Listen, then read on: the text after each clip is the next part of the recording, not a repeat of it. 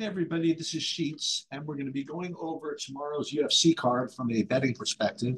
And for those of you here for the first time, it's a very contrarian approach. And the reason why we do it this way is this is the same uh, philosophy that I have with all markets where there's a vig, um, where it's very, very difficult to beat the lines. I've always felt that you're better off trying to gauge the public and gauge the psychology of the public as opposed to just trying to out analyze everybody. The thing is that in all markets there's a certain uh, percentage, or I guess a certain part of a line that is driven by narrative. There's a certain part of a line that's driven by public I don't know, perception. Certain part of a line that's driven by what people want to happen as opposed to what's actually going to happen. And to be able to get your finger on the pulse of the public is, I think, very valuable. And this applies to not only MMA wagering, but also sports betting, also stock market, particularly the stock market. And I'm not saying beating all those things is easy, okay? But I think that it puts you first of all, it trains you to think about things in a more, I don't know, critical manner when you're trying to not figure out what's most likely to happen, but trying to figure out what people think is going to happen and just come to the conclusion that if everybody thinks something's going to happen, then it's probably overvalued. Okay, and that's the important presumption going into this, especially with respect to MMA, because what happens with MMA cards is that groupthink becomes extremely powerful, extremely powerful. And throughout the course of the week, one person listens to another, one person weaves this narrative about what's going to happen. By the end of the week, the betting public usually settles on a very binary outcome. Whether if A is going to win, it's because of this, or if B is going to win, it's going to be this way. And they completely discount, not completely, but for the most part, discount all the other stuff that happens that results in MMA victories or losses. And it's an important thing to understand that what we're trying to do here is not recommend what's the most likely thing to win. Quite honestly, it's the opposite. When we go through this, almost by definition, what's most likely to happen is what we're going to be fading. Okay, because the way it works with the UFC is that by the end of the week, people have settled on not only what's the most likely thing to happen, but people are now convinced it's actually going to happen. Okay, and that's a really, really big difference. So yes. So this video is technically a betting breakdown. It's technically advice on what to do, I guess, in this week's card. But more to the point, it's trying to teach you how to think about markets more critically and trying to, I don't know, to train you to think about the public and narratives and things like that, and have this apply to not just this MMA card and not just future MMA cards, but kind of all forms of wagering that kind of work this way. Nonetheless, figured if you're going to bet the fights anyway, may as well get on some stuff that is going to be a little different. May as well get on stuff that everybody else is not playing. And more to the point, get on stuff that's not going to be overvalued. To that point, like last week, I talked about this, the Julius Stolyarenko, for example, it was the most overbet single prop I think I've ever seen. Okay. Everybody was 100% convinced that she was going to not only win, but she was going to submit Carolina in the first round. Okay. And it was the most overbet prop just because everybody was just so convinced it's going to happen. And UFC is just not like that. UFC is a sport that's just ripe with chaos and other ways, and there are other methods of victory and other results that are likely. So anyway, let's go over the rules here. This could be a dangerous one because we got 14 fights on the card. Rule one, we're going to be betting one thing on every single fight, and that's not the best money management system in the world, but we don't care. Second thing, we're going to be betting one unit on every fight on the card, and that's not the best money management system in the world either, but we don't care. And for me, one unit is going to remain at $180. And I do think it's somewhat healthy for content providers or people that do videos to be transparent about what they are betting instead of just reducing it to units. I know that everybody's different. Everybody's bankroll is different. And for 1 unit for me might be more money, or, $180 for me might be more than some people out there. $180 might be less than people out there. But I still think it's healthy to at least have the people know exactly how much you're betting. So I'm also going to put those in right here. The other thing is that, and this is like something we like to have fun with, we're going to presume that we're going to lose the first 13 fights on the card. And so as a result, always in the last fight of the night, in the main event, we have to bet something that's going to get all our money back. So on this card, we're going to have to bet something that gets 14-1 because it's a 14 fight card. Might actually only have 13 fights to bet on. I hope they did put lines out on that Koki fight, but we'll get there. So let's just get started. And as you hear me go through this analysis, you'll be able to tell what's most likely to happen, because I will tell you what people are presuming is most likely to happen, and we're never going to be betting on it. So depends on what you want to get out of this. Hopefully you're getting out of it what I intended. Well, let's go. First fight, Daniel Marcos versus Ari Lang. So everybody we know what's going to happen here. Daniel Marcos is going to outstrike Ari Lang. He's just much more talented, and he's going to get the job done. The only thing is that he's kind of low volume, and Ari Lang is somewhat durable. So to ask for a finish for Daniel Marcos is very unlikely. So Daniel Marcos by decision is really what's supposed to happen here. So what we're going to do is we are going to bet him to finish. Okay. So Daniel Marcos inside the distance is probably, I don't even know what it is. Whatever it is, it's going to be a good price because nobody's betting.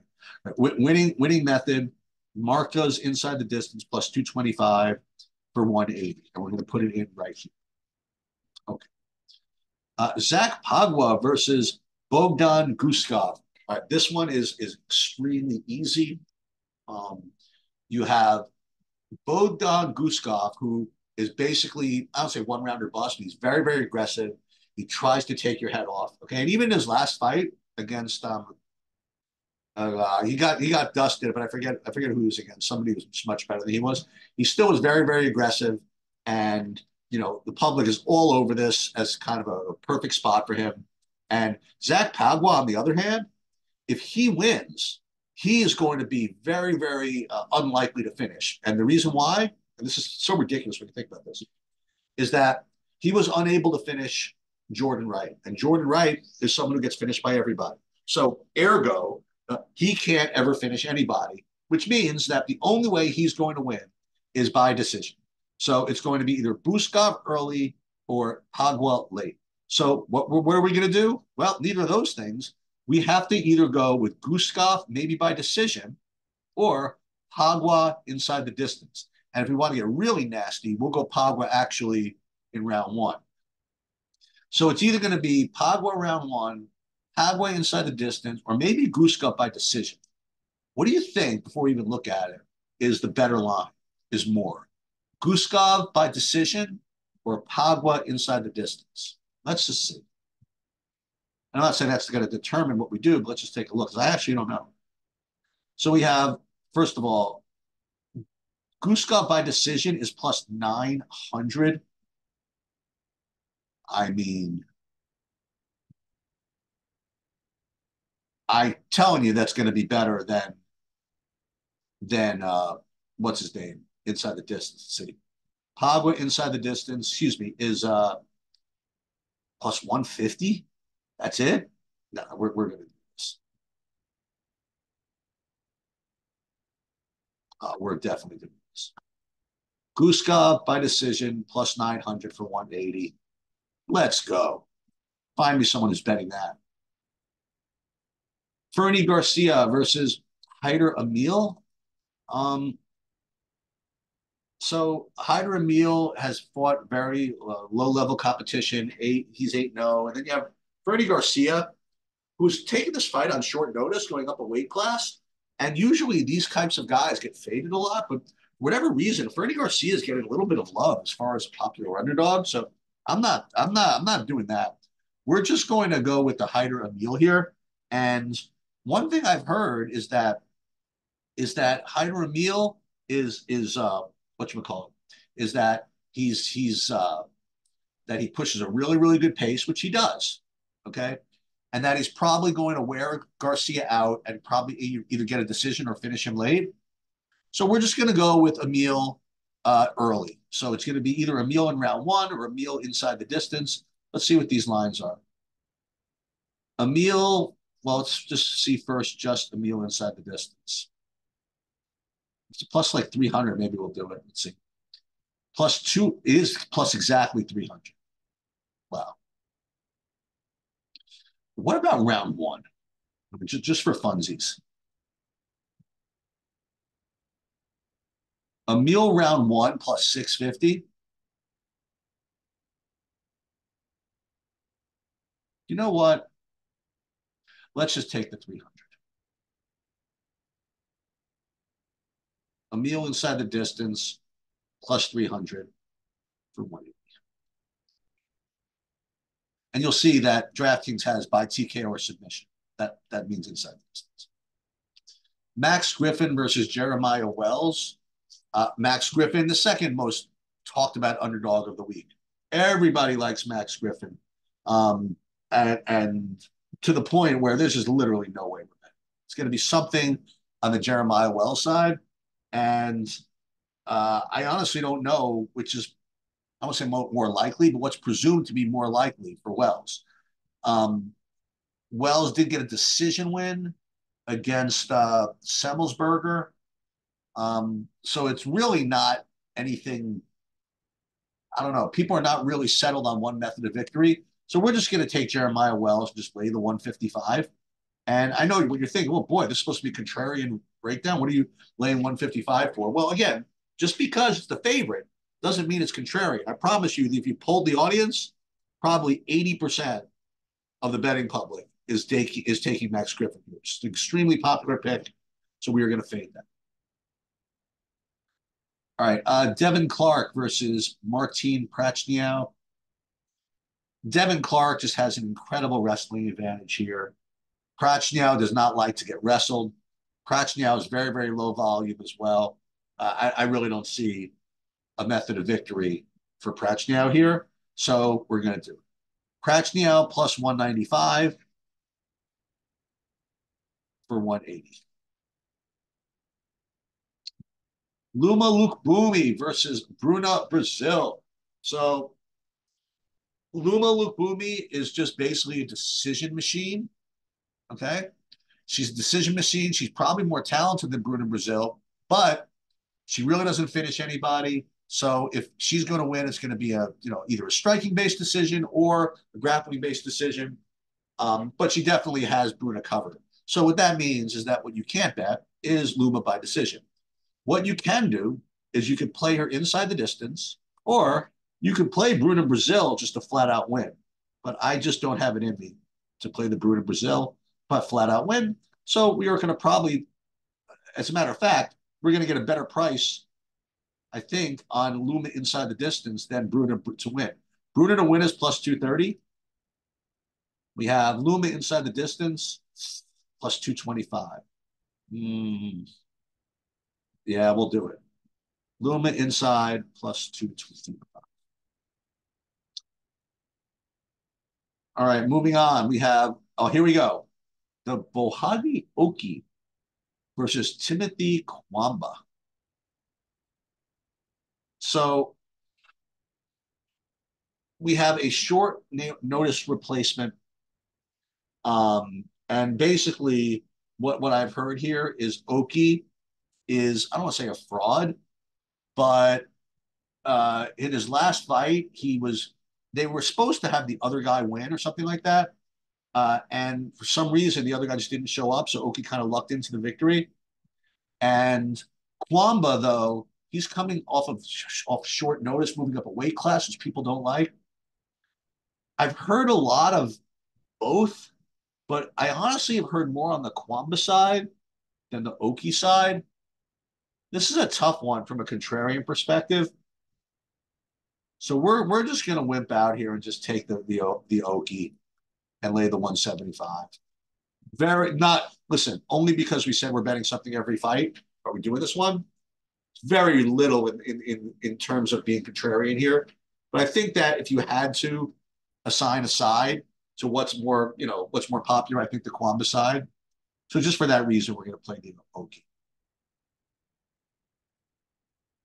Trevin Giles versus Carlos Parates. Listen, Trevin Giles, he's was an officer. He was a police officer. He's fought some good competition, but quite honestly, uh, he's getting up there a little bit. Doesn't really do much, and they're bringing this Prates guys in with big power. And I don't know where Trevin Giles is going to get. Trevin Giles really doesn't have it. It's going to be one of those kind of setup fights. So if that happens, we're going to lose. We'll take Trevin Giles plus the 205 for one. All right, moving on. We have Rodolfo Vieira versus Armen Petrosyan. Very simple. Okay. So it's a striker versus grappler. So if Armen wins, he is going to get the better of the striking, not get taken down. If Vieira wins, he's probably going to get the takedowns and either get a submission or I guess he could grind out a decision or so. But usually in these cases, you have a real good public split on who's going to win here. But for whatever reason, the Petrosyan side is getting all kinds of steam here, and I don't exactly get it. Not to mention the fact that Vieira apparently is not having the greatest weight cut. So all those things are probably leading people a little more towards the Petrosyan side. So we'll just take Vieira. Do we want to pick a method of victory? Well,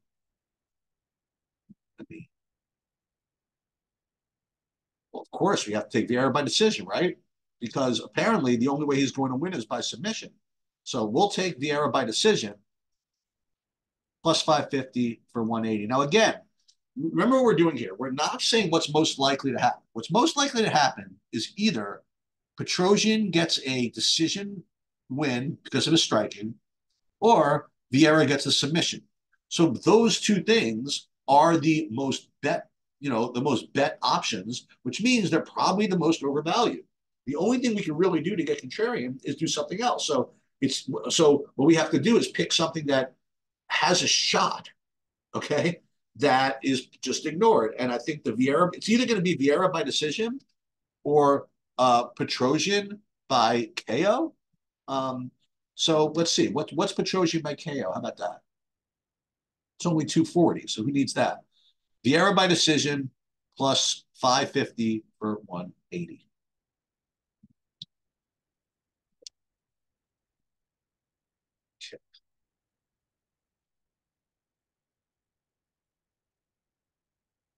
Michael Johnson versus Darius Flowers. All we know is this is going to be a war. Michael Johnson is, Michael Johnson is he got knocked out pretty brutally in his last fight, but he does have some finishes. Darius Flowers is very aggressive. He could probably get takedowns here. The problem is that there's so many people on both sides of this fight. So I guess that what we should probably do is just bet the over. This is another fight, by the way, that you should probably supposed to pass because I think people are on both sides of this. So we'll just play just for something to do. At least I'm honest, right? Probably would end up passing this, but because we have to do something. Wow, over 1.5 is only minus 120. Isn't this a lock? What about the decision? Hold on, fight lines. Popular. To go the distance plus 240. Yeah, I mean, why not? Fight's going to be a war. Fight goes the distance plus 240. You're probably just supposed to take the over 1.5. But you know what? Just in case they get that late second round finish or something.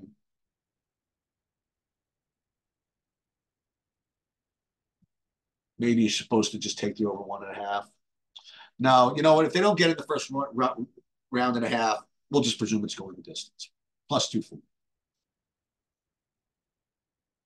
All right, we have Brad Tavares versus Gregory Rodriguez. Okay, I'm going to do this. I knew I was going to do this. And it literally has no chance to win. But I'm just telling you, it's just way too much steam on other parts of this. So Gregory Rodriguez, very aggressive. Okay, very aggressive. He can get takedowns. He can finish people, whatever it is. I was shocked when this line came out because I thought that Gregory Rodriguez was going to be, minus 200 inside the distance or something. But when you look at it, he's actually, it's like plus 130. Okay. And I don't even get it. I mean, that seems like such a freaking lock that I just can't bet it. Something's got to be up here. Okay.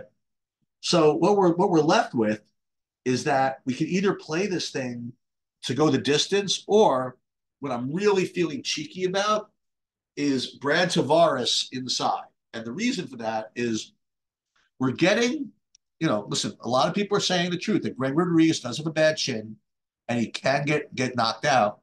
What I'm hearing is Brad Tavares just doesn't have the power to get that done. So I might be inclined to just take a shot at that. But I'm looking at it, and Brad Tavares by KO is only plus 500. Boy, oh boy. Can he get a submission? I doubt it. I doubt it. But this is actually kind of crazy. That Tavares' by KO is the same pretty much as by decision. So we could either play Gregory Rodriguez by decision or Tavares inside the distance. I'm going to actually play Tavares inside the distance, but I don't want to just have the KO. I want to get a little bit just in case of submission. I'm going to cost myself some juice there.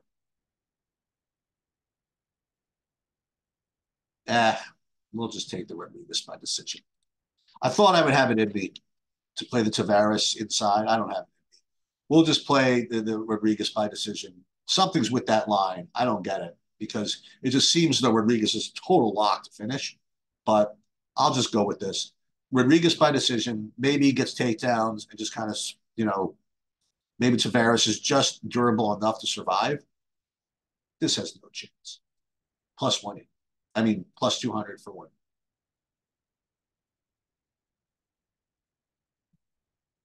All right, a couple of more here. We have Robert Prychek versus Ihor Potieria. This one I know this one already. This one is just a war. Okay. Prychek is basically going to come out and try to take somebody's head off. And Potieria, even though he's getting up there, he just likes to swing and bang. And it's either going to be Prychek or Potieria. There's no way this makes it out of the second round. So we were going to play for it to get out of the second round. Over 1.5 plus 210. Easy money. Easy money meaning it has no chance to win, but nobody's playing. All right, 2 more to go.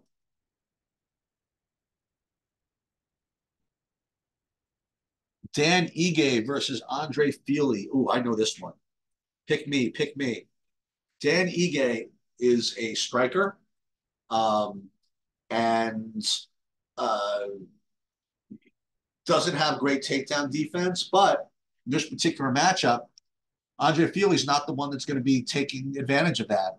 So Dan Ige is going to just have the striking advantage, and he's going to get the win. And I've heard some takes Ige by knockout, some takes him by decision. But I'm telling you that if you poll the audience, so to speak, I think you're going to get almost 100% participation on the Ige side of this, as if he were a 5-1 favorite. He's like only minus 170. I mean, this is exactly what we're here for. Okay. Andre Feely's only plus 140, and nobody is taking it. That's just for me. Andre Feely plus 142 for 180. All right, so let's review before we get to the main event where we have to get our money back. Let's review the atrocious picks that we've made. I feel like Family Feud. Before we get into the second round, let's review the terrible selections that your partner just made. Daniel Marcos, Mr. No Volume, Mr. No Finish. He's somehow going to get a finish here? Okay, good luck. Plus 225. Guskov, either round one or Pagua by decision. Whoever bets Guskov by decision's got to be out of their minds. Well, I guess that would be me. Emil, uh, uh, inside the distance. Again, this is not the greatest play in the world. There's not a real big consensus one way or another, but I just feel as though he's going to put enough of the pace on him that he's going to get there eventually. Maybe it's second round, third round, whatever. Anyway, Jeremiah Wells. I don't know why we're doing this. Like all the sharp money is coming in um, on Max Griffin. Why would we fade the sharp money? Beats me. We're in. Marcin Prachnio. I mean, first of all, he's really boring. Nobody likes watching him fight. Devin Clark has an incredible edge with respect to the grappling. Why is he only plus 195? We'll find out. Luma Lukboom, he's never finished anybody until today, plus 225. Aoki, total fraud. I don't know why he's laying 180 to anybody. I really should pass this fight. If I did, it's going to like ruin my whole rap betting every fight, though. This is an atrocious play. I mean, it really is. But you know what? Like I said, it's so atrocious, just might work. Trevin Giles plus 205, The Officer. Hasn't beaten anybody. I don't know why I'm doing this. Because no one else is. Rodolfo Vieira either win by submission or he's going to get knocked out. How on earth is he going to win the decision? We'll find out. Hopefully more than one in 5.5 times. Michael Johnson, Darius Flowers, war number one to go the distance, plus 240. Gregory Rodriguez certainly going to finish this dude, but if so, we lose, plus 200 by decision. War, Praycheck versus Pateria. War over 1.5. What's it good for? Plus 210 is what it's good for. Absolutely nothing. Andre Feely, plus 142. He's being bet like he's be plus 900. So anyway, I'm sure these are all going to lose. So we have to come up with something in the main event that's going to get us 14 to 1. So what does that mean? Well, let's take a look at the fight first. The good thing is we know exactly what the public is thinking. We know exactly what's overbet, and we know exactly what's overvalued. What's going to be the problem here is finding something that plays 14 to 1. But the good thing is, worst case, we can pick an actual round for something to happen. For example, you have Joe Pfeiffer, who is very aggressive, and he's going to get after it. And if he wins, it's going to be in the first 2 rounds. That's just the way it is. Jack Hermanson does have 5 rounds of cardio. So if he survives, then he could probably win a volume-based decision. So what are you not allowed to bet?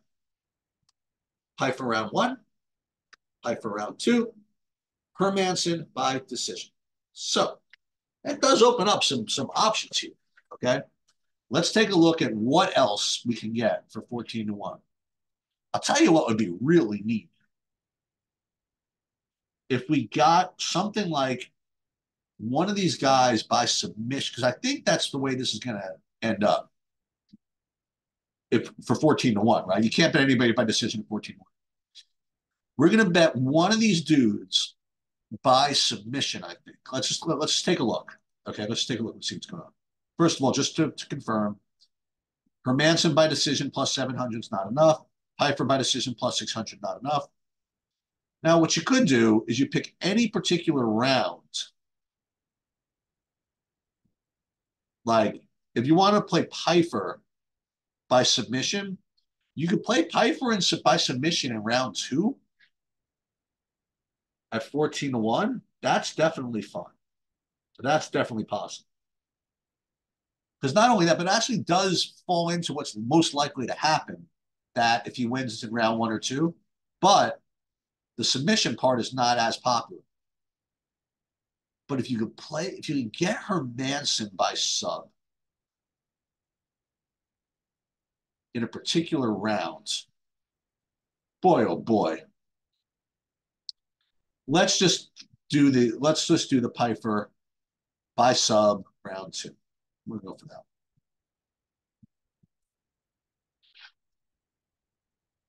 Pfeiffer by sub round 2 for 180.